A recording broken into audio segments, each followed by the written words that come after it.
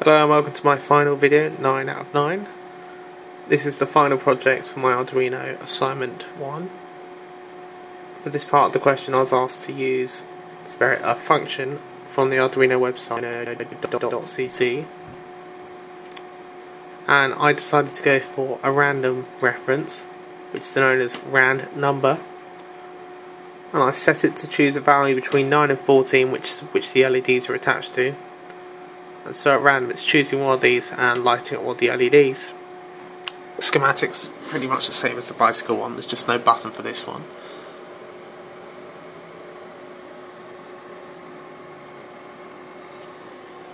And as you can see there, it's choosing random numbers between 9 and 13.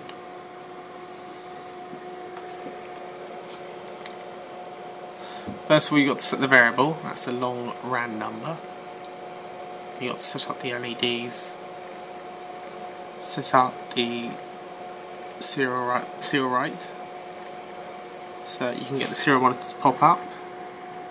So that's serial begin 9600.